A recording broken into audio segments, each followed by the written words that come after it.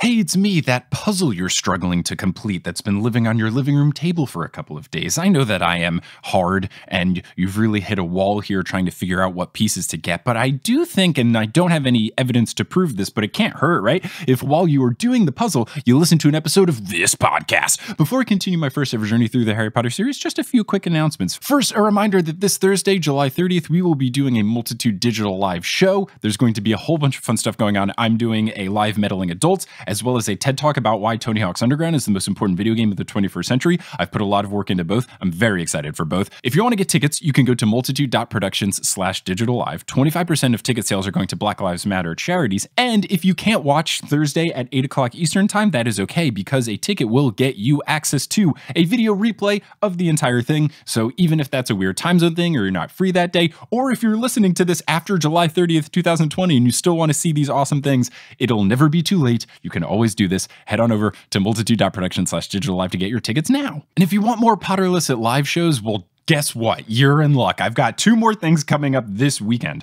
On Friday, July 31st, I will be part of Scum and Villainies live stream for Harry Potter's 40th birthday. I am doing a segment with Kim from Fanatical Fix. I am settling the debate of who's the better twin, Fred or George Weasley. I've used math. There is science involved. We come to an answer, and it's a very good time. And on Saturday, August 1st, I will be doing a Potterless live show as part of Harry Potter and the Sacred Texts summer camp. I will be doing that with Sequoia from Fanatical Fix, and it will be a ranking and review of every great Ginny Weasley quote that has been said throughout the series. I guessed it on Harry Potter and the Sacred Text and talked about Ginny the entire time, and I think that the only natural follow-up is to really go more in depth into her most iconic moments and rate, rank, and review them with Sequoia. So if you want to learn about all of the things happening from the Multitude show to the Scum and Villainy stream to the Harry Potter and the Sacred Text summer camp, you can either follow me on social media. I'll post about it on Twitter, Instagram, Facebook, or you can go to multitude.productions/live. And speaking of exciting things, something exciting that is happening is people keeping the show running, and I'm very excited to announce our newest members of the Patreon team. So shout out to Christina Hall, Catherine Conti, Anna Tullis, Alyssa Deerling, Lauren Rowell, Angelica Don't Say Pickles, and someone that made their name Malfoy, you little shit. And a huge shout out to our new producer level patrons, Ashley Sommers and Grant Sohn. They join the ranks of Vicky, Aaron, Clown, Machismo, Samantha, Juan, Rosemary, Maria, Romina, Audra, Eleanor, Nikita, Ali, Amelia, Sarah, Ben, Rachel, Zachary, Orchid, Vivian, Haley, Alex, John, Noel, Liz, Brandon, Claire, Rory, Veronica, Lotta, Noah, Tracy, Colleen, Jennifer, Friday, Summer, Justin, Jacob, Maya, Mark, Polly, Zena, Harlan, Noelia, Addie, Nikki, Kine, Amanda, Alicia, Kafir, Sarah, Marta, Eileen, Keegan, Mr. Folk, Maya, Floor, Siri, Georgia, Skyla, Edel, Professor Threat, Ellie, Elizabeth, Michael, Kelly, Carrie, Connie, Jen, Nedry, Will, Samantha, Aurora, Marcos, Courtney, Marique, Ashton, Brittany, Phelan, The Meadows Family, Jenny, McKenna, Heather, Brad, Thomas, Brianna, Kevin, Lori, Chrissy, Jarl, Ashley, Peta, Sophie, Jen, and Callahan, Leah, Melissa, Bella, Melanie, Elizabeth, Britt, Becca, Reese, Adam, Joseph, Lily's mom, Tyrone Money, Madison, Kyle, Tonks, GK, Sabrina, Sophia, Farzan, Melanie, David, Matt, Okama, Hime, Yimki, Boney, Pony, Jacob, Kelsey, Taco, Bluefish, Rike, Taylor, Rochelle, Megan, Alicia, Riley, Colleen, Laurel, Rossanne, Erica, Miranda, Landon, Kendra, Natanya, Yogan, Darcy, Richard, Sandra, Craig, Andren K, Steve, Leor, Angela, Julia, Demi, Kelsey, Michael, Danae, Michelle, Callista, Kringle, Lovekesh, Jennifer, Crystal, Henrika, Jeremy, Delkis, Katrina, Jerica, Michelle, Casey, Megan, 1000 Zot, Serenity, Jack, Sophia, Matthew, Dane, Rochelle, Kirsty, Robin, Chick, Mermaid, Aaron, Biatch, Ilaria, Liam, Lori, Gregory, Kristen, Nina, Ribbon, Caw, Brittany, Ravenclaw, Gavin, Schulmanatrix, it's definitely Ludo Bagman, Steamed Nuggets, and Can't I Potter, who never forget that they've clothes in the washer. They always remember to either put them in the dryer or line dry them and not just leave them in a wet mess inside the washer for hours on end. If you want to be like one of these amazing patrons and get access to bonus content such as bonus episodes,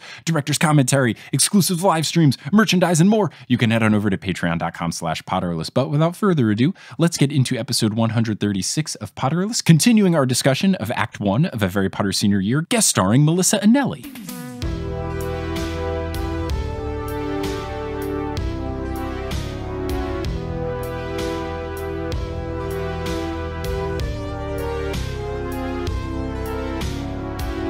Hello, Internet, and welcome back to another episode of Potterless, the tale of a grown man who didn't read the Harry Potter series as a kid. He eventually got around to it. Now he's watching the Harry Potter trilogy. My name is Mike Schubert. I'm that grown man, and I'm joined today by someone who has an intimate relationship with this particular production of A Harry Potter Senior Year. It's Melissa Anelli of LeakyCon, Mischief Management, and Roll 9 3/4. Melissa Anelli, how's it going? Hello, it's going good. It's the coronavirus year 46.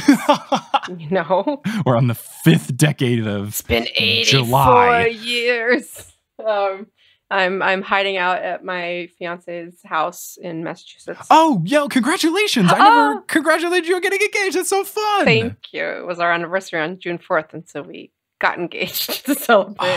He proposed with a shell. It was really sweet. That is awesome. I absolutely love that. That's adorable. Because, it's a pandemic. There's no ring. We can't do the normal things, but it's really sweet. You can get a ring later. Oh, yeah. But you need love now. That's exciting. I look forward to your wedding in 2039 when the world is normal again. At this point, I'm just going to listen. Hey, I got this building we rented for LeakyCon. Let's just all wear dresses and that'll be fine. Ooh. All wear dresses. I guess wear a dress if you want. Sorry. I will. You should. So we did not discuss a lot of a Harry Potter senior year, so I think let's just go right into it this time. Do it. So when we last left our heroes, they were flying in a magical car to go back to Hogwarts. They're singing a song about it. It's very fun. It's your standard we're going back to Hogwarts kind of thing. At first, I didn't think Darren was going to sing because he didn't really have any of the verses and stuff. Mm-hmm. But then he does sing towards the end. I didn't really know if he was so unprepared that he didn't even sing in this one, but he does. Again, it's wild. I know he had the material ahead of time, but how much time he could have spent learning it, I don't know. But the fact that he airdropped into the space at 4 a.m. that morning, and I think it started at 1. This is very little rehearsal. The whole thing's wild. I feel like this production is prime for a documentary. Just all of the stories. If they haven't made a behind the scenes thing about it, I feel like this is absolutely ready to happen. So they have their videographers doing the production, and we had our videographers just filming a whole bunch of stuff backstage. So I still have all that footage. So if they would like to do a documentary, I have footage that can help. They should do it. I will help. I will be Ken Burns of the a Harry Potter documentary, and I will make it happen. Amazing. There, sorted. Boom. So they get to Hogwarts, but the car crashes into the herbology classroom, and then you have McGonagall enter, and I'm very happy that McGonagall is in the play. I was furious that McGonagall wasn't in the first two, but I'm not going to lie. I was disappointed that McGonagall was played by a dude. There's so much cross-gender playing of roles in this musical. I haven't kind of clocked if it's more men playing women or more women playing men, but there's just so much of it that I just sort of lost track. I guess so. Yeah, I guess that makes more sense. I think what made me feel bad about it is that it seems like there are more women that are just extra characters that don't really say anything than there are dudes that are extra characters that don't say anything. So I just didn't know why the person who played Molly couldn't have been McGonagall, or I was just thinking something like that. The person who played Lavender could have been McGonagall. It just feels like there were enough women kind of just chilling on the side. Yeah. And of course, I don't know the inner workings of StarKid to know who was actually available. It's a main role. Maybe they were only giving the main roles to people who could prepare. And also, so I'm not going to act like I know from experience, but my initial reaction was just oh man, Yeah. And I think a lot of this is what they were reacting to at the time was who were the people that it was fan service, who the audience was most expecting to see in a big silly role. So Tyler Brunsman, who played McGonagall, I think he played Lucius. He plays Lucius. Yeah, he's Lucius. And so he was such a fan favorite for 2 that I think, rightly or wrongly, they were reacting to make our sort of main stable of players, put them in the main roles, and then not paying attention to gender. So for better or worse, that's how it read. So McGonagall comes in and she immediately says that they've killed Professor Sprout. And of course I was like, oh, great. Just kill another woman character. What are we doing? But whatever. I kind of think it's funny to kill Professor Sprout. I don't know why it's funny. It's a little funny to me because it's Professor Sprout. Of course she's always in her greenhouse. And I don't know, there was something ineffable about that humorous note to me. So McGonagall states that she's the headmaster, which I think is fantastic. She then calls herself a reasonable, uptight bitch. And what I appreciate is that no one in the audience laughed. I was like, let's go, audience. Smart and proud of you. Here's another question I had for you, because I have been politely reminded at LeakyCon that there are a lot of children in attendance. So I try to tailor my language accordingly when I'm on stage. StarKid is very known for some of their characters. Just the joke is that they curse a lot. So how was that approached in terms of LeakyCon? Did you have to put up the parental advisory stickers all over, or what was up? So a couple of things. We did think about this. A couple of things went into just letting StarKid kind of do their thing. This audience, there weren't a lot of kids. Okay. The 2012 Harry Potter fan audience was almost all millennials. Yeah, I guess it makes sense because now you would have people like the ones that I'm going to. People are old enough to have kids that like Harry Potter now, kind of thing. That's exactly what's happening. These people are coming back with their kids, and it's wild. And so that was like such the deep flush of the fandom days that we weren't very worried about very small children. There were some children, but it wasn't, And then we just figured, well, StarKid, these are all people that know StarKid. StarKid has this reputation. They curse at their shows, and they've cursed a little, like we sort of were just like, you just do you. You just do what comes naturally. And nobody, we didn't get any like feedback about that, about being upset about language. Yeah, and I think that they don't use it as much as they did in some other shows, but there's still the occasional F-bomb. I think that they've reeled it in a bit to where it's actually funny and not the point where they're just cursing all over the place. I'm still not the most comfortable just using bitch as a synonym for woman. Right. And I understand some people are trying to reclaim the word and use it in different ways, but I think what rubs me the wrong way, and I'm not a woman, so I'm not acting like I can be in the place where I'm like, I'm offended on your behalf and you can't use this word. Just to me, I feel uncomfortable when it's a sentence like this where it just says I'm an uptight bitch. You could have just said I'm an uptight woman. You didn't need to say it, kind of thing. It's also like written by two white men, played by a white man. Like there's a lot of there's a lot of like stuff there, So totally. I'll say though that this audience, so this is 2012. In 2013 at LeakyCon, the DJ who we had hired for we never met before, we hired him for that day, and he wasn't very good. He started playing Blurred Lines. Oh, no. Okay, wait. What year is this? 2013. What month was it? June. Blurred Lines had expired by June. I know this because I went to New Orleans in, I think it was May of 2013. And that was like the last month it was good. And I got to see live bands do it, which was cool. And then I remember during that, listening to the lyrics more because I could understand them. And I was like, this song's not good. It's not good. And then by the end of the month, it was gone. So this DJ played it. Ooh. And the audience stopped dancing and started booing. Hell yeah, LeakyCon audience. And he stopped. He turned it off. And I wasn't I was like outside the room and somebody like came out and told me what happened. And I remember just like my heart just swallowing. It was like, yeah, LeakyCon. Thank you. Now, here's my question. When at LeakyCon dance parties, people play songs from musicals and I boo, why don't the songs stop? Because... Because you're wrong. I know. I understand that I'm in the minority of person that does not want to hear songs from a musical at LeakyCon dance party. I feel like I need a separate dance party of like, this is the music-only dance party. For Mike Schubert by himself. That's really funny. At LeakyCon, the Mountain Goats is a dance song. It's it's such a strange little place we've created. It's so great. It's such a hodgepodge and mix, and that's just what happens when you open the playlist suggestions to everyone, and it's a beautiful mess. Absolutely. I love beautiful messes. Bring them. That's what this show is. It's a beautiful mess. It's wonderful. So then enter Draco, finally. Anytime I'm watching these, I'm just waiting for Draco to come on because Lauren Lopez as Draco Malfoy is the best. So I'm glad that it wasn't long before Draco gets in the mix. I personally am a Lauren Lopez Stan account. That's me. She just seems like a truly wonderful person. She is. I know nothing about her aside from the things I've seen on social media and everyone telling me I should get her on the show, but she's very busy. She seems great. Yeah, I've gotten to know her a bunch since then, just as just as a human, just as a person. Mm-hmm. And she's just, I can't even, she's wonderful and kooky and as creative as you imagine and really caring and is fantastic. And one of these days we're going to get her and Tom Felton at one LeakyCon. It's going to happen. I swear to you, it will happen. It's like the only LeakyCon since I've known her that she hasn't been able to go to was the one he came to.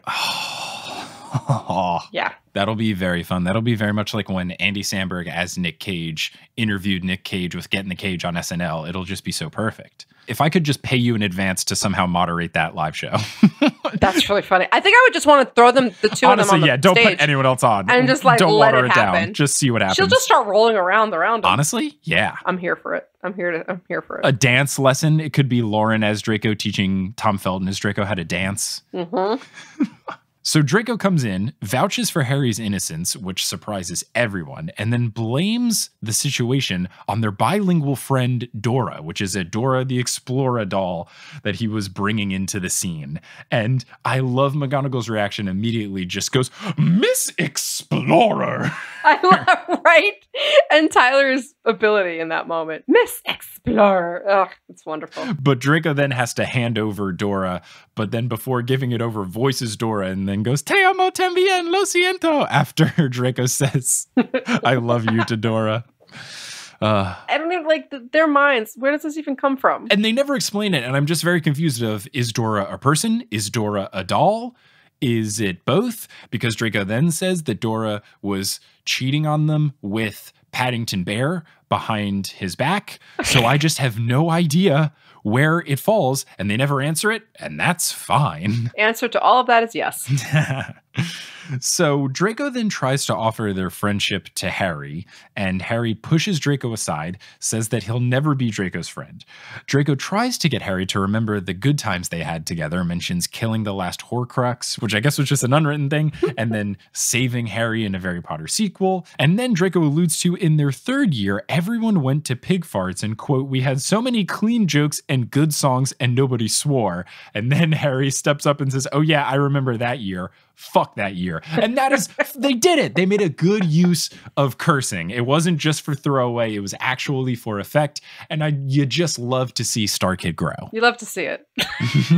And the audience to the first F-bomb being dropped, quite loud, quite the response. Yeah. And that shows you, like, appropriately used, it has real humor and real power. And Darren really bites into it. It's really good. I love this whole Draco is trying to be his friend and Harry just keeps rebuffing it and just, especially considering Cursed Child. Yep. It's like if Draco never got the hint in Sorcerer's Stone when he's trying to be Harry's friend. Just Lauren Lopez Draco just keeps on trying and never wants to give up. What Lauren Lopez did was just look at Draco in the books and rip away all consciousness and go right to the subconsciousness and then just pushed all of that right up and to then the a top. dash of "I'm also a child." It was wonderful because Draco just needs some friends. I also feel bad for the Star Kid inbox. I'm sure they get emails every single day asking them to write the story of that third year where they actually go to pig farts. Yeah, I'm sure they do. I'm sure that is in high demand from Star Kid fans. So a bunch of students then enter. Mostly it's all of the same that we've seen throughout the first two plays, but we have the addition of Colin Creevey. Colin is about to take a photo. Harry says, "Make sure you get my good side," and then starts to spin, which, yeah. Absolutely fantastic. The Darren spin. Nobody spins like Darren. Look it up. It's like a thing. Oh, it's a thing. Oh, it's a thing. He has spun in everything. In Harry Potter, in Glee, in Horror Story. He does this like incredibly stylistic spin. It's great. There's like long gifs of this going on. Okay, I'll have to look into it. From what I noticed, he does the good job of turning his head and keeping solid eye contact. So like even though your body moves, the head stays where it needs to be focused. It was impressive. Hey, it's Editing Mike here. Just wanted to stop in and apologize for past Mike's transgressions once again. There was an obvious joke that could have been made here and he failed to do so. I want to apologize for that. Because we were talking about Darren Chris's proficiency at spins and twirls, past Mike should have said Darren Chris, more like Darren Twist. Am I right? I'm very sorry that this joke wasn't made. I hope you can forgive past Mike. Anyway, back to the podcast. Really good dance move. Those Michigan teachers know what they're doing. So then Harry says about Colin Creevey, quote, "I can tell that kid has a long and illustrious career ahead of him." And the moan and groan of the audience is so satisfying. Just a collective, oh. And it had been 5 years at that point too, but we didn't care. I've learned that with Harry Potter, it is eternally too soon with everything and anything. Yes. I love in this show how they lean into Harry just being like a super dick. Because he is. He's such a jerk. And they just are like, let's just play in that space. Let's just show that Harry's not this nice dude. And it's kind of refreshing. And especially again in a 2020 lens, looking at Harry from outsider eyes. It's also just fun. I think it's very fun when he is being self-obsessed. The only times I don't really like it is when he's being rude to Hermione or Ginny or something like that. But when it's Harry being so self-concerned that he doesn't even notice that other people exist, I think it's at its best. Totally. And I think that they do a good job, at least in this first act, which I've seen so far.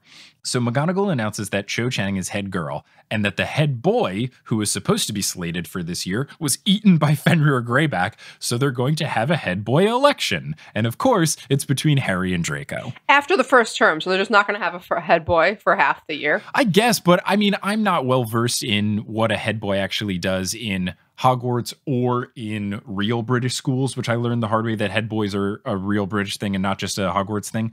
But I don't know. What do they do? The only thing I could compare it to is a valedictorian where you just get the award at the end of the year. So I don't know. I don't even know if it's valedictorian. I think it's like school president. Oh, okay. I think that's closer to it. And I think you sort of help teachers and you are like a TA almost. Or okay. I mean, I've also, detention, I think. Class president, at least in my high school, didn't do anything. So it was just a popularity contest of someone that did nothing. I think the teachers like sort of give prefects and head kids or whatever responsibilities to help. And then that looks good on your resume or whatever. Okay. Yeah, I mean, I guess they do the line leadering stuff when you're a prefect, so. Right.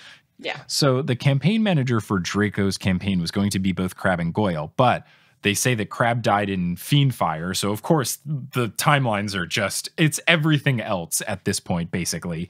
So they have to replace Crabbe with the Trolley Witch, which is a very fun Do you know addition. who that is? Oh, no, I don't. That's Pat Brady. That's their manager. Oh, the famed Pat Brady. Yep. We've talked very positively of Pat Brady on the podcast so far because I didn't know this, but Pat Brady is also Tessa and Anna Brisbane's agents, and they were the past two guests. So it's just a whole Pat Brady circle. She's great. Of all the agents that I've reached out to try to get important people on Potterless, only one person has come through, and that's Pat Brady. So Pat was a big Harry Potter convention attender before any of this. Oh. So she is like deep in the fandom, loves going to Harry Potter conventions, has been incredibly supportive in helping us arrange everything that we've done with LeakyCon and StarKid, and just fiercely loves and protects that group while also not being like gating about them, you know? That's amazing. She also just survived an insane car accident. Oh no. She had like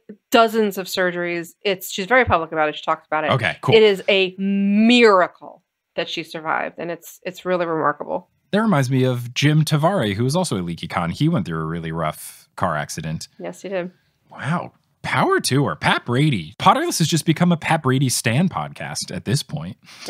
Yep. So then Lockhart comes in, and I gotta say that after he comes in, gives an introduction, his costume is flawless, absolutely fantastic. But if anyone wants to go and listen to a particular part, go to Act 1, Part 3 of A Harry Potter Senior Year, go to 8 minutes and 29 seconds, because there's a dude who must be sitting near a microphone just coughing up a lung.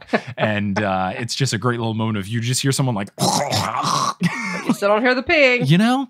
I guess they just couldn't edit around it. But there is some fun throat noises going on at that part. Oh, that's another thing, is that we had people roaming the aisles looking for phones. It's the only time, one of the very few to get times. people to not film stuff. Yes, and people were mostly very, very good, but we were very clear that if there was any filming, you'd be kicked out of the convention without refund. The end. Gone. Dang. We were very serious about it. So that's why I don't think you really see any videos where you can hear the peeing because of that. Makes sense. So Gilderoy is saying that Harry Potter is old news, and Harry is very upset at this notion. He tries to play Hermione Can't Draw on guitar, and Gilderoy says anybody can play that. It takes a real man to tickle the ivories, and he goes over to the piano, and all the girls are immediately swooning, and then he launches into a song, which is truly fantastic. I love the Gilderoy Lockhart song. It might be my favorite. It's at least my favorite so far of A Harry Potter Senior Year. AJ Holmes, who plays Gilderoy, is an accomplished actor. He's like on several tours. I think he was on tour for Book of Mormon. He's doing really well out there in the theater world. And Good he for is him. That great classic Broadway voice, you know? And this song, and especially Get in My Mouth, are just the increased sophistication of the StarKid music is really apparent. And I think this Gilderoy song is the one where it shows the most. It's really funny. The lyrics are very clever. There is one part, though, where he says that Harry is acting queer, and then the whole audience laughs. And then I got disappointed in the audience, which we're just laughing at the word queer? What's the word that I'm looking for? I butted against that too. And I don't believe it was because of gay implications. No, I think it was just synonym for weird. And then the whole audience was like, ha, ha, ha, ha. He said the word. There might have been something else going on the stage, you know? That's true. There were a couple moments where people were laughing, and I guess the camera that they used for the video just didn't pick it up. So perhaps something else happened. But yeah, it seemed like in the context of the song, he was just using synonym for weird that rhymed with the other line in the song. And then everyone was like, hee hee hee. Yeah. But then the end of the song is my favorite because it's just him listing off his accomplishments, and the accomplishments given are those of fictional heroes. So he talks about destroying the ring in Mordor and all of these other things that happen in popular fiction novels. And it just is the perfect parody of a character, which you take this character who's already kind of ridiculous in the Harry Potter series, and you just crank him up to 11, and you expand a bit beyond the Harry Potter universe, and just having him take credit for all these other things is so funny to me. It's perfect. And this was the time that Twilight was such a big deal. This was like the Twilight and like the kind of like YA boom that came after Harry Potter. You know? Yeah, that was the vibe that I got. Yeah. It's not that YA wasn't being written before, or that YA wasn't like a thing. I mean, the classification of YA was new with Harry Potter. It's just that so many really big kind of blockbuster series came after Harry Potter, between Twilight, Hunger Games, all the ones that are being like talked about here. So it was really in the zeitgeist for them to attribute them all to Gilderoy. How brilliant. It's also perfect, and I assume this was intentional, where talking about Harry Potter, the character, being an old hat was probably pretty relevant with people thinking that Harry Potter, the subject, was old hat, because 2012, like, that's right in that in-between valley of now we look at it with nostalgia and it's so old that we have appreciation for it.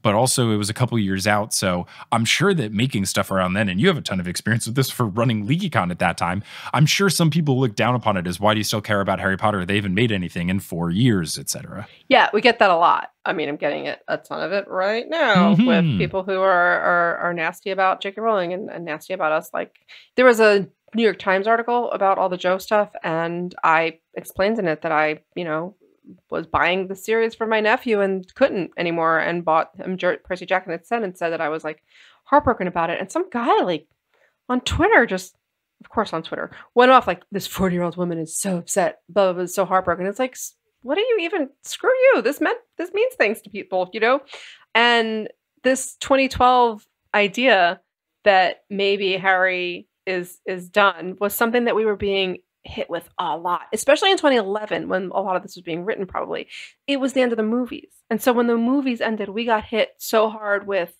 what are you gonna do? Harry Potter's over. What are you gonna do? Harry Potter's over. Harry Potter's over. Harry Potter's over. And we couldn't say enough. Harry Potter's not over. Harry Potter's not over. And yeah, I appreciated them addressing that in this.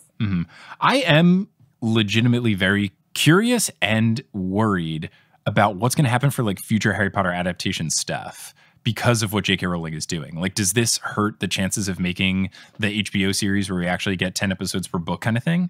I'm very worried that we're not going to get any more future HP stuff. I'm a little worried about that. I think it's more going to affect Fantastic Beasts. Yeah, are you going to make the third one? Because you've got the triple combo of Johnny Depp, Ezra Miller, and J.K. all in the same movie. That's a big clusterfuck. Did you see that Ezra Miller video? What was that? That is terrifying. I don't know the context, but it looks very bad optic-wise. Now, I know Johnny Depp and his legal team have released evidence and information that shows that Amber Heard actually abused Johnny and there was some lying. That's all under court trial right now, so I'm not going to repeat the mistake I made in the past, which I've apologized for, which is just jumping the gun too quickly before talking about this situation. We don't know the full extent of everything here, but regardless of who is guilty, who is innocent, that still caused a lot of commotion. And then you have that coupled with a video of Ezra Miller choking a fan in the street. It's just not a good look. And then you have to factor in that the second movie sucked ass, so who cares about this franchise at all? I don't think they're making it to 5. I think if they make the next one, it'll be a miracle.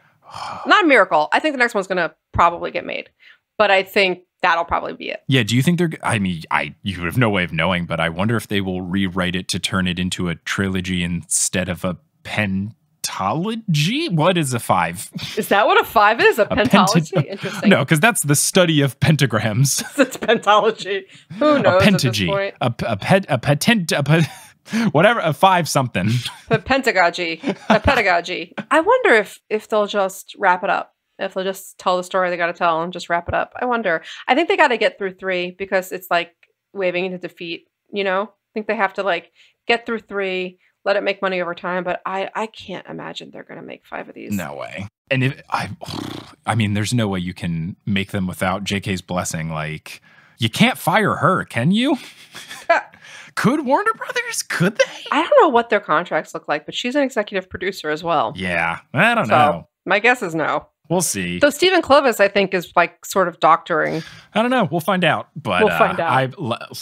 I'm not waiting on bated breath. Yeah. Oh no, I gotta find out what happens to that guy who writes a textbook. You know, seriously, you tried. You know, you tried. I wanted to love them a lot, and I tried hard for a long time. And then she started burning her legacy down by hating on vulnerable people. So I got nothing left. Woo! So Gilderoy finishes the song. Everyone except Ginny leaves, and then Harry starts to feel some sort of pain. And what he decides that it is because he is an old hat and he's too predictable and people don't like him. So in order to switch and spice things up, he decides that he has to break up with Ginny. It starts off as it's just so uncomfortable to watch. You just feel so bad for Ginny, but he ends it with something really funny. He says, "It's not that I don't like you, it's that other people don't like me. It's nothing personal." I feel like they're exercising a little bit of not white fragility, but male fragility demons here. That it sort of is satisfying to watch, you know? Yeah, and it's just the classic narcissistic thing of only really being concerned about optics and how people perceive you above all else, like not caring about anything else except for how it looks and how other people receive it. And this is not something that Harry actually is or does, but I enjoy this version of Harry's like reflection on men. No offense. No, we're very bad. As a whole, we are so bad. We're bad at so much. Treatment of women, high on the list. Treatment of women, fashion, like turning everything into a boys club for no good reason. Oh, everything is a boys club. Telling other people how they should feel. And we're just, gosh, fedoras exist. We're so bad. We're so bad. Jared Dudley exists. Oh, Jared Dudley. I couldn't. Shout out to the horse listeners that are like, oh, damn. Come on, you know, my duel with him will go on forever, and I will take every opportunity. It's the most Philly thing about you, and I love it so much. Yeah. Hey, it's Editing Mike here. If you didn't understand that Jared Dudley joke, first off, it means you probably don't listen to Horse, which, how dare you? But don't worry, I will explain this joke to you. Jared Dudley is someone that got into fights with some players on Melissa's favorite team in a playoff series. Not this season, not the season prior, but the season before that. So this is a 3-year grudge that she's holding, and I really appreciate that about her. And it's a very Philadelphia type thing to do, and her favorite team is the Philadelphia 76ers. So now that we understand all of this, while I've got you, let's just take a little bit of a break here for Wingardium Adridosa.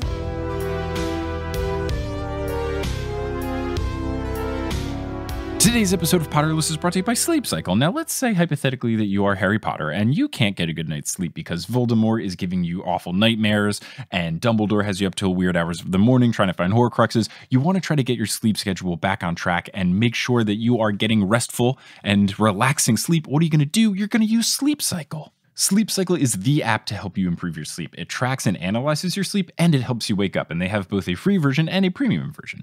Using SleepCycle is super simple. All you have to do is plug in your phone while you sleep and put it on your nightstand, and it will analyze your sleep and provide you with insights when you wake up. You can see things like when you fell asleep and how soundly you slept while you were asleep and how many times you tossed and turned or got up in the middle of the night, etc. But if you want to take it to the next level and get some premium features, they have things like the wake up window, which they can tell when you are in lighter sleep, and that's when they will wake you up during a set range that you give them so that when you wake up, you feel more refreshed and not a feeling like you're jet lagged. They also have a sleep aid, so if you need help trying to get to sleep right away, SleepCycle can help you do that as well. Kelly and I have been using SleepCycle and we love it so far. We have very different sleeping problems, mainly in that I don't sleep enough and Kelly doesn't sleep soundly enough through the night. So we're using it to achieve different goals, but we're both excited to continue using it. So if you want to start analyzing your sleep with SleepCycle and check out their insights and some of the premium features, as a Potterless listener, you are in luck. You can go to sleepcycle.com/Potterless today to start improving your sleep for free. And if you do go to that website, sleepcycle.com/Potterless, you will also get access to SleepCycle Premium for 7 days absolutely free. So go to sleepcycle.com/Potterless, download SleepCycle,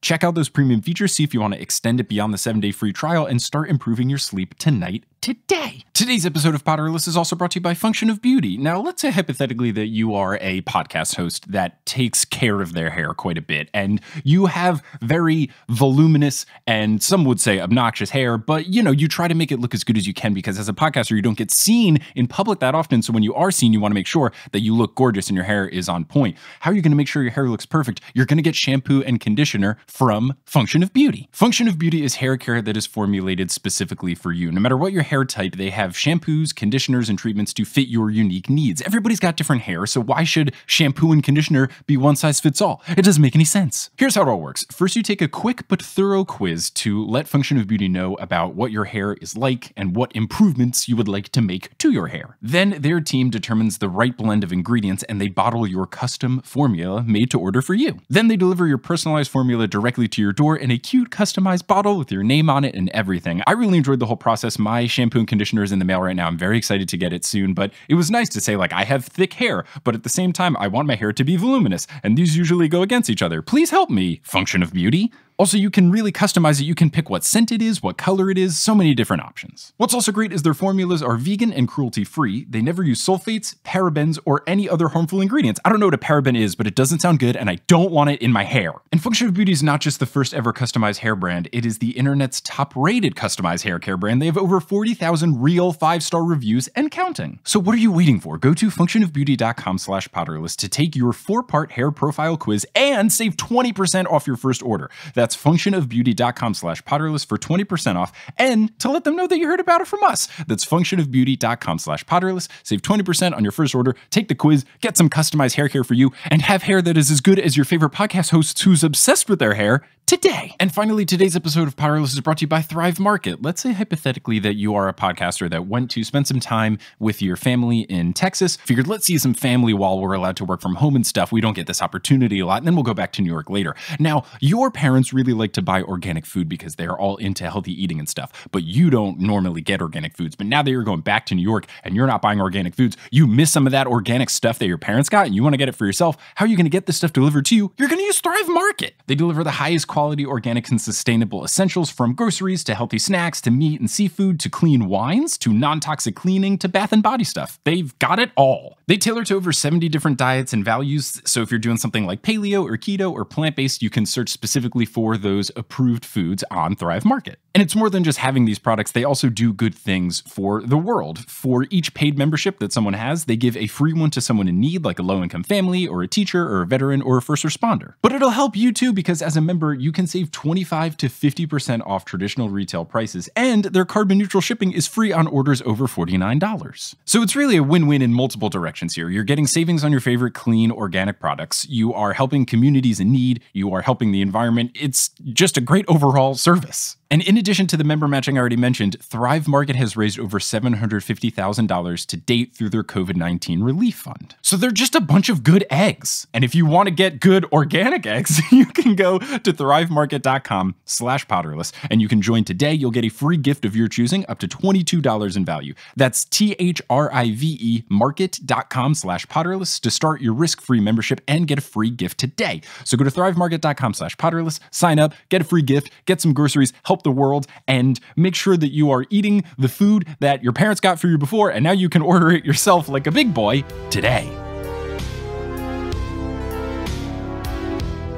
So Ginny runs away crying. Then Ron comes in. Harry tells Ron, and Ron seems upset at first, but he's so hyped. He is so overjoyed that Harry isn't dating Ginny anymore because he says that he hated having to pretend to like his girlfriend, which is funny just in that I've had to deal with that in my past in high school a lot. But it's, of course, especially funny because Ginny's his sister, but very relatable of a teenage boy to never tell your friend any problems about their girlfriend or boyfriend or significant other. And then, of course, once it's over, you have to be like, oh, yeah, I actually hated them. It's like, why didn't you tell me earlier, Jeremy? Who's Jeremy? Oh, not a real person. It's always a fake name. I'm sure it was real. Nah, I always go with like 3 syllables. I find 3 syllables to be really good for saying angrily. My go-to for guys is Jeremy. My go-to for girls is Rebecca. Saying Rebecca angrily is so satisfying. Just being like, I don't know, Rebecca. It's just so good. Listen to me, Rebecca. I like it. Yeah, it's just powerful. You hit the r, you got the b, and then the k at the end. Man, satisfying consonants. K sound. K is comedy. Yeah. When you're looking for comedic words. That's why fuck is so fun. It's just satisfying. It's a good consonant. So then Harry sets off with Ron to win the head boy election. And we cut to Ginny crying in the bathroom. And we get Moaning Myrtle. This was, I think, the only thing I wasn't really big on so far. The fact that it was just mean and the guy playing her is just so crude about it. And the costume is sloppily done with like whatever the tennis balls as boobs in the shirt, and it felt like some of the other older jokes I wasn't as comfortable with. Thankfully, it's very quick, but I don't know. There was a lot of their jokes and the way they sort of pick on characters is a change. Even if it's a little bit offensive, it's a little bit different. This is just more picking on Myrtle for what she's picked on in the books, which is for not being conventionally attractive and for, well, I guess that's it. I guess that's what it is.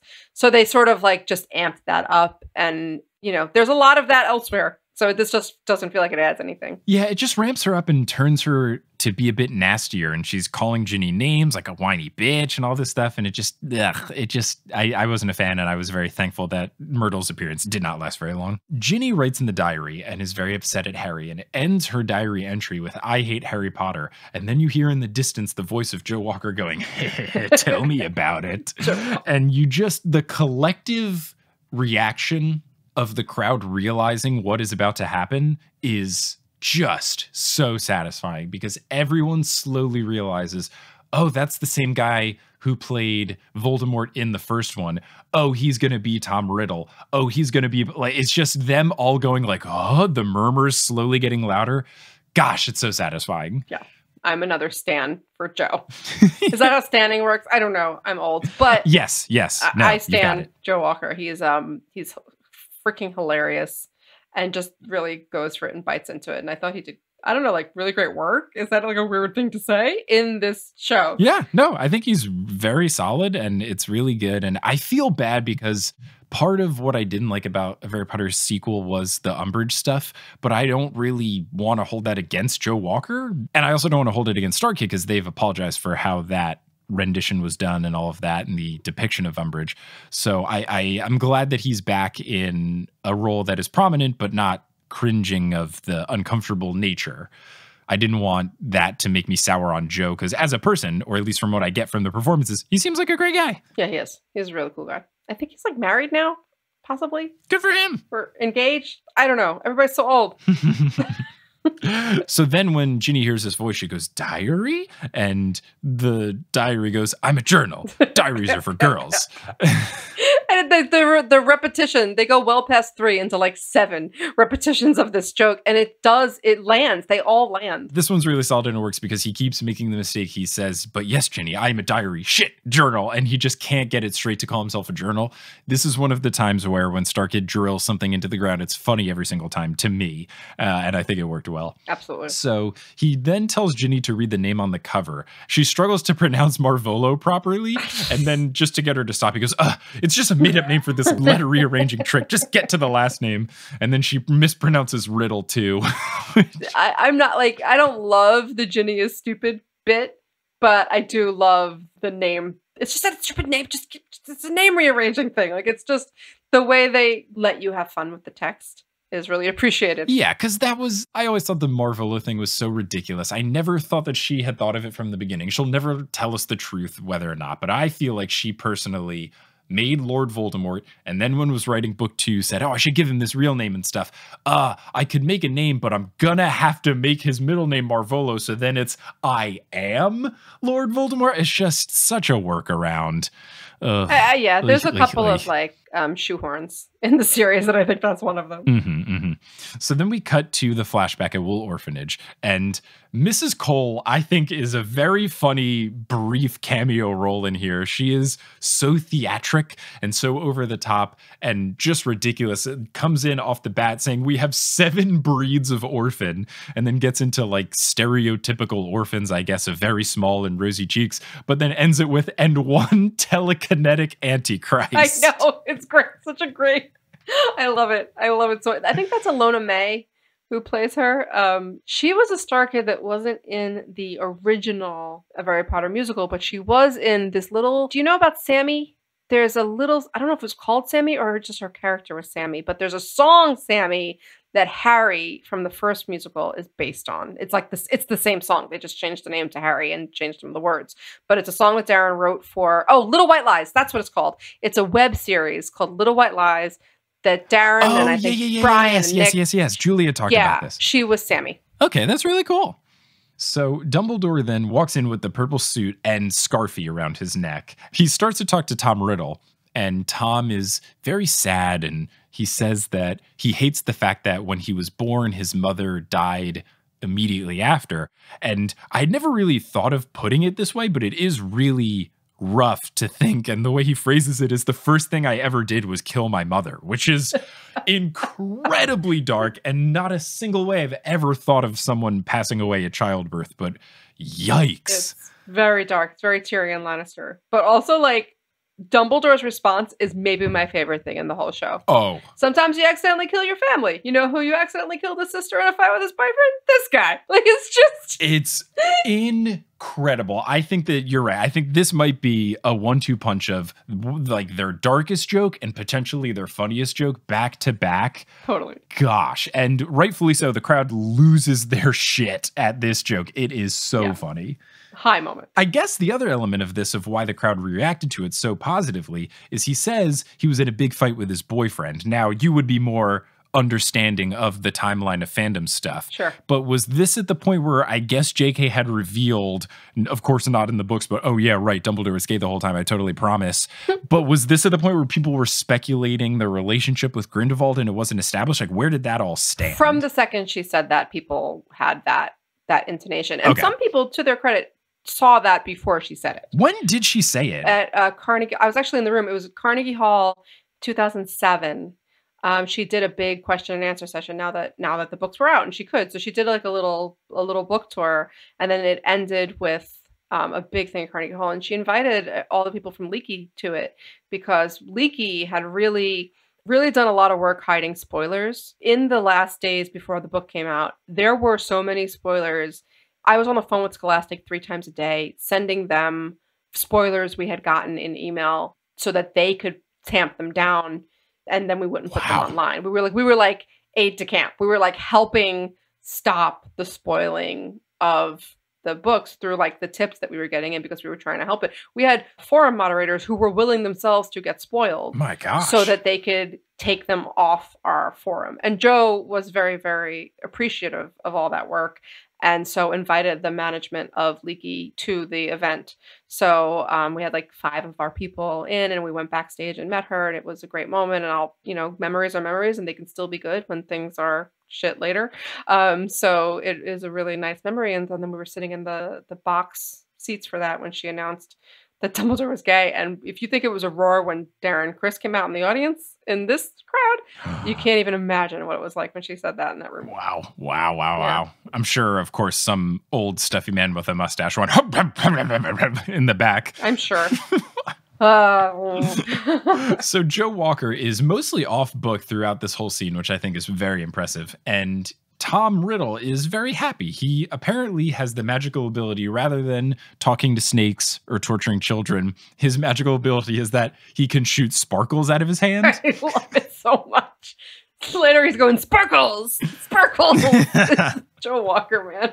I love it. Dumbledore then hypes up Hogwarts, so much so where it seems like he's intentionally lying about it, going as far to say things that they don't have homework and all of this. And Tom is so happy about it. He's so excited to go to the school. Dumbledore says, "You look as gay as the 4th of July." And then Tom says, "I'm magic, I'm gay." And Dumbledore goes, "Me too." It's beautiful. Really playing into it. So Dumbledore then launches into a song, and it's pretty solid. And the message of the song is always dance, which, as someone that agrees with the notion of always dancing, I appreciate it. But it goes on and spreads out and takes many different forms of always dancing, which I think is very fun because we get into the story progressing of the flashback. Tom gets sorted, and he meets Lucius, who also loves to dance. And the first thing Lucius says is, "When I grow up, I want to be a rockette." It's beautiful. I think he was in the Radio City Music Hall show. Wow. And I forget as what. And so I think that's where that joke came from. That's very funny. I mean, it makes sense because there's a friendly dance-off that happens between Tom and Lucius, and Lucius can actually tap dance, which was a big complaint of mine with the first one, is that Voldemort has this whole tap dancing song, but he can't actually tap dance. But Lucius clearly knows what he's doing. Yeah, absolutely. Also, in this scene, we meet Bellatrix, played by Brittany Coleman. Yes. Brittany Coleman is an up-and-coming Broadway star. She was in the ensemble of Tootsie, and she was an understudy for the main role in Tootsie, and I think we're just going to see more and more of her. It's another one to really watch. That crew is just full of talent. Yeah, good for her. I know this because in the first episode about a Harry Potter musical, I said, I like everyone. I don't like the person who played Bellatrix. I didn't think she was very good. And then a bunch of people emailed me like, she's on Broadway now, dog. So I don't know what to tell you. Her voice is wild. I think that's the biggest thing, is her voice is very good. My complaint with her was that she felt very theater kiddie, and I think that just rubs me the wrong way more than her not actually being talented. But she sings in this one as Nice Bellatrix, or at least in the beginning she's Nice Bellatrix. Very, very talented singer. I mean, University of Michigan theater program is full of them. This is where they all come from. So yes, there's the friendly dance-off, and Joe Walker puts in lots of effort, I will say, but I will not say he's the best technical dancer, but I hold true to the belief that the only bad dancing is not dancing, and he goes for it in this, and it's very funny, and then he busts out this move that everyone is at awe of, and he shoots out sparkles and everything. It's absolutely great. But then I don't know if there was something, it felt like in the editing at least, that they either cut out Joe's mic or they used like a different recording. I felt like by the end of the song, the recording was coming from a different source that didn't feel live. I don't know what was going on. Yeah, there. I would not be surprised if it was either like seriously cleaned or there was some minor zhuzhing or minor ADR work on this. So then Tom is back with Ginny. The flashback is over, and he is dancing with her, more of a partner couple dance, and she slowly falls into a trance. And then we cut to Gilderoy having an autograph line. Hermione is in the back of the line. She eventually gets to the front, and she sees through his pricing scheme of autographs and headshots and stuff. And this tips Gilderoy off. He says, "Oh, you must be Hermione Granger if you're so clever." And he knows about Hermione because Flitwick told him that she's an aspiring writer. Flitwick says that Hermione's translations of Beetle the Bard kept him on the edge of the seat. And he says that's saying something, because if that small man were to fall from a chair, he could die. I think I missed that in my rewatch completely. Of any of the jokes to make about Flitwick being small, I think that is the funniest and least harmful that I could think of. It's like true, right? He is a small, like, I don't think he would argue that he is a not very tall person. Right. You know, and yeah, he could fall. He could die. I don't know that that's true. But yeah, it's not the, I don't know. Maybe I'm being offensive right now. I don't know. I don't think so. And if anything, Gilderoy's a jerk. So a lot of the times when I'm pointing out things in these episodes of like, oh man, this person says something and it's bad, it's like, well, yes, that character is a bad person, so they make it. I don't think that that's a way to write off every bad joke in this play, though. I don't think you can be like, oh, well, Ron and Harry are supposed to be jerks, so they can call people whatever they want. We're supposed to think they're bad. It's like, like you have to look at the root of, why is this joke funny? And is the joke funny because you said something mean and offensive? Like, I think you can't just write everything off as these characters are mean or these characters are supposed to be jerks, therefore anything they get is a pass. I don't think you can necessarily do that, but I completely agree. That could be a factor here with Gilderoy. So Hermione says, my true passion is fan fiction, and the roof of the building falls off with how loud I mean, look at the crowd you're in. This is not only the fanfic writing, but travels to a convention in Chicago crowd. It's pretty great. I totally get it. And I wonder if when writing it, they did this intentionally, where they said, if we're doing this at LeakyCon, people will love it if we mention fan fiction, or if it was just the way in which they did the story. But it would be funny if it was an intentional, like, they're going to eat this up kind of a move. I think it's all of a piece. Right. It's all part of it. So Hermione says that especially her passion is making fan fiction based on his work. So she hands him over this Hunger Games fanfic where basically it boils down to Gilderoy falling in love with a character that represents Hermione. He starts to read it and he seems to be put off by it, like, ew, but then turns around and says, this is absolutely depraved. I love it. It makes 50 Shades of Grey look like a book for kids. Again, I turn to your knowledge. Was 50 Shades of Grey something that people liked, or did people hate it? Because I know it was started from fan fiction about Twilight, so I don't know if people were like, yay, cool, someone in fan fiction made it, or if people were very upset about it. 50 Shades of Grey is very bad, but very loved. Because it's like the first like mainstream book to sort of like talk about BDSM and other kind of things, but it's also incredibly problematic. Their idea of consent and their idea of safe practices and their idea of all it is like the worst book to possibly go mainstream about these things.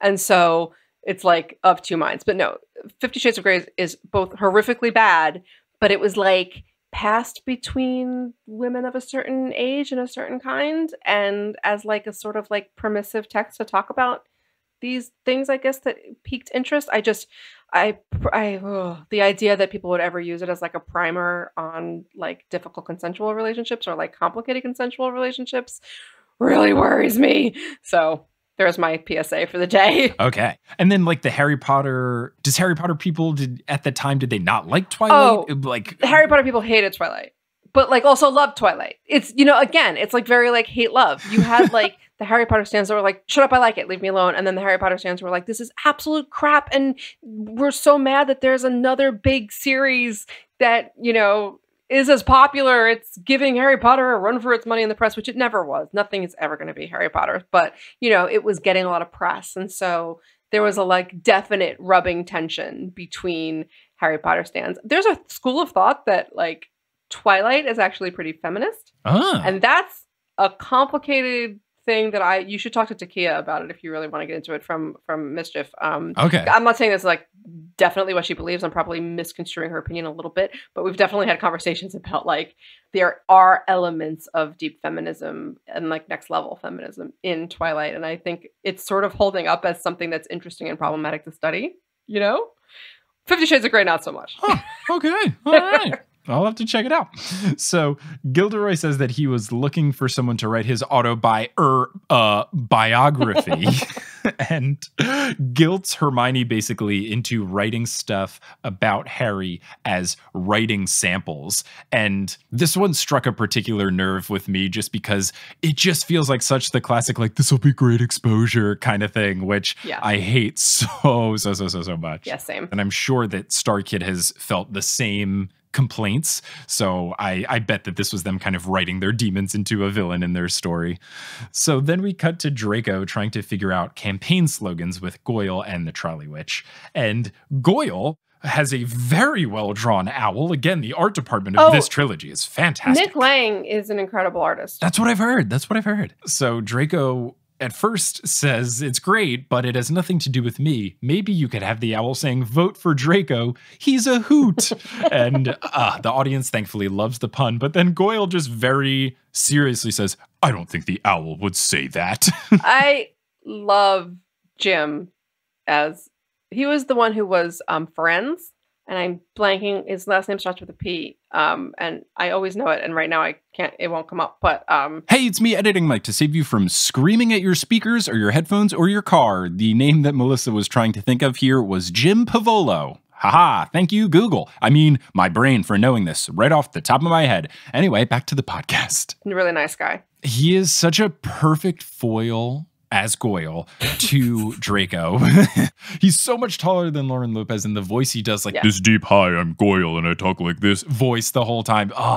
It's just the farthest apart possible you can get, and to have them together in scenes is so funny. Yeah, he's also a really, really nice guy. All of the Stark kids seem like genuinely nice people. I mean, I haven't met one that I didn't like. That Harry guy's fine. He's fine.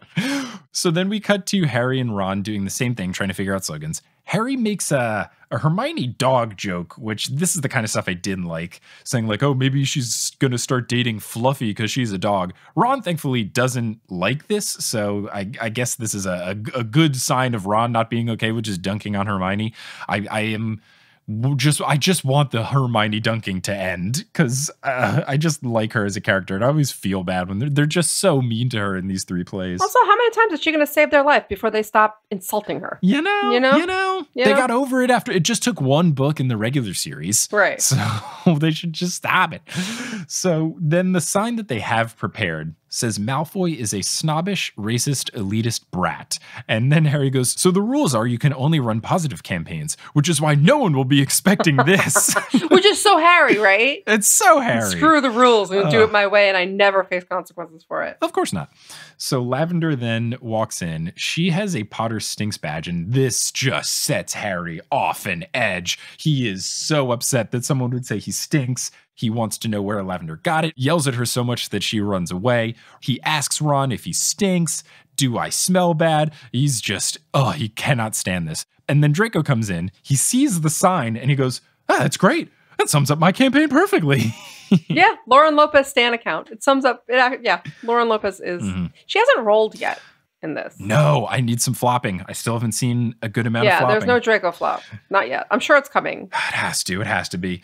So then Harry says to Draco, get rid of the buttons, Malfoy, or I'll kick you off my street team. Then we'll see who checks your Tumblr. And I've never felt older than not comprehending. I know what a street team is.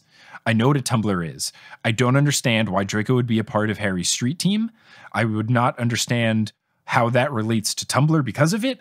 This was one of my first moments of like, oh no. But I think it's more of like in 2012, I wasn't using Tumblr, so I'm not 100% sure. But I'm pretty sure a street team is just when like you set out and you like do things like put stickers up and posters up on someone's behalf. Yes, you have a team of people who will do things to help you get the word out about yourself, I guess.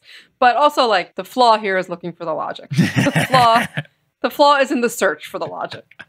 But that's what I do.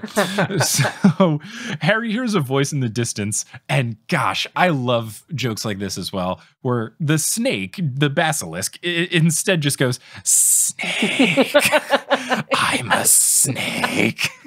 Yes. It's so perfectly stupid. Oh, I love it. Dumb. And Harry cannot realize that he can hear it because he knows, like, come on, Harry, wake up. It's a snake. It's a snake, Harry. Get it together. Just so beautifully obvious. They hear a scream in the distance. They go to check it out, and it is Colin Creevy, plus the message written in blood, the air beware from Ginny, and she's there. Once Harry and everyone show up, Ginny runs away, and Draco reads the message, and then again he goes, that's quite good. Now just add your next Mudbloods, vote for Malfoy. It's great. Gosh, it's just fantastic. So then McGonagall comes in. She explains the whole chamber situation. Ron is worried, but Harry is actually excited because if he saves the school, he'll be a shoo-in to win. But he kind of just wants Ron to handle it because he has a date with Cho Chang, and then he skips off stage. And I think that is the perfect place to end this second episode of covering A Very Potter Senior Year First Act. So we didn't really talk about it last time, but I guess how do you feel about this play? Not necessarily as someone that put it on for Leaky Comp, but just fan of Harry Potter content. How do you appreciate this first act? It was such a blur when I first watched it the first time because of the weekend and everything it was. So I haven't really gone back and dug in a long time. And I gotta say, like, it kind of holds up. It has its moments, and we've talked about those, but it's funny and sharp and silly and celebratory. Like, all these people flying from all over the world to get together to celebrate this thing that they love, but also have a lot of fun with it.